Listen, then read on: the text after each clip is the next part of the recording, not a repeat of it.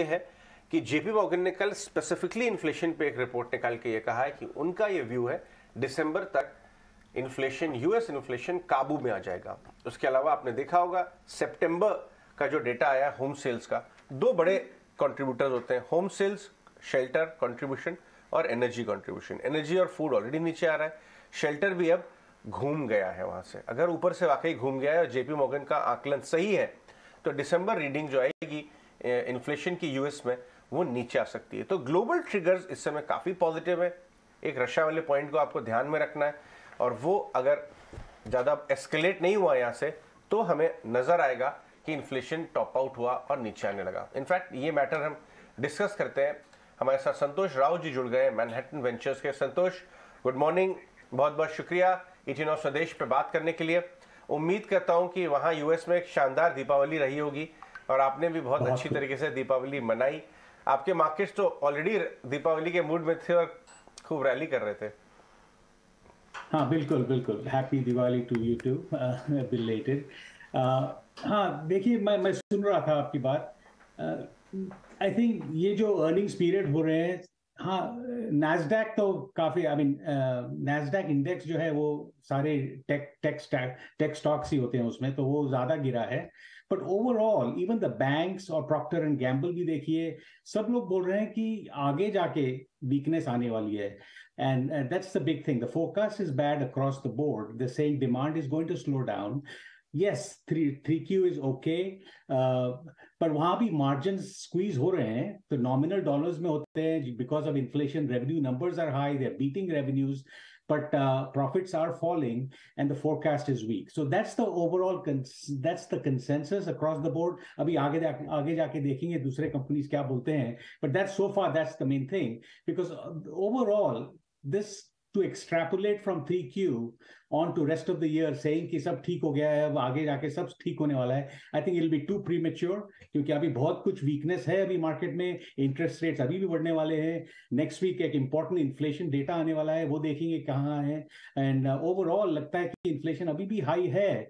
तो and JP Morgan की बात करें आप, JP Morgan has been on the bullish side, उनका strategist has been on the bullish side. I think अगर देखें आप तो बैंक ऑफ अमेरिका और अदर पीपल आर सेइंग कि अभी वीकनेस काफी है आगे।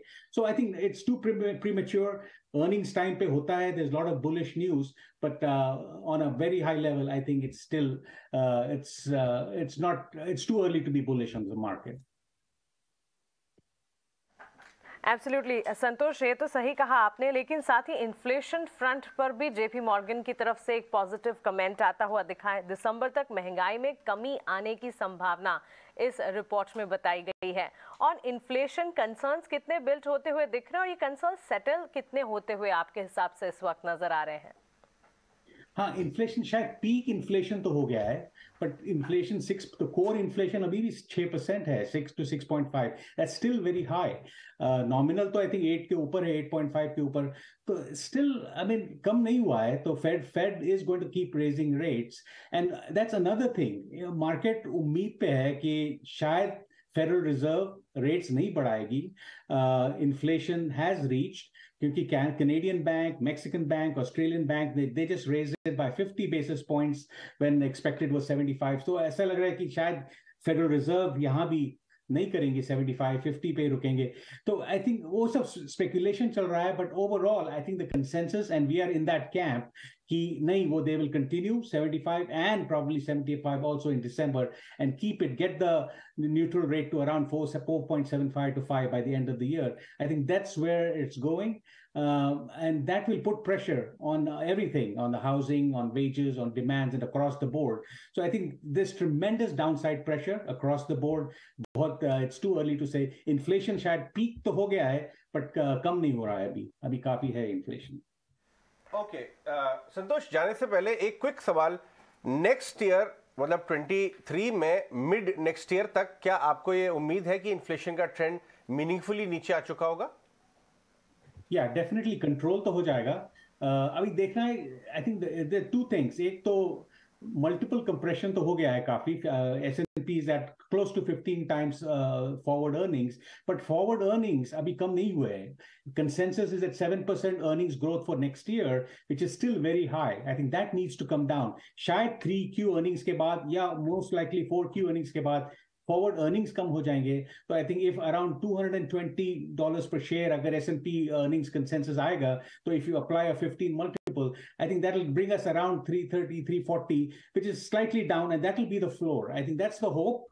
That's the bull case. That will be the bottom, and the inflation will also kind of taper off around that time. But overall, बोलते हैं कि inflation will linger. It lingers for a long time, at least a year. So we'll see the effect. But I think the worst will be over, and the market is forward-looking. So I think they will start pricing in a better scenario in 2023.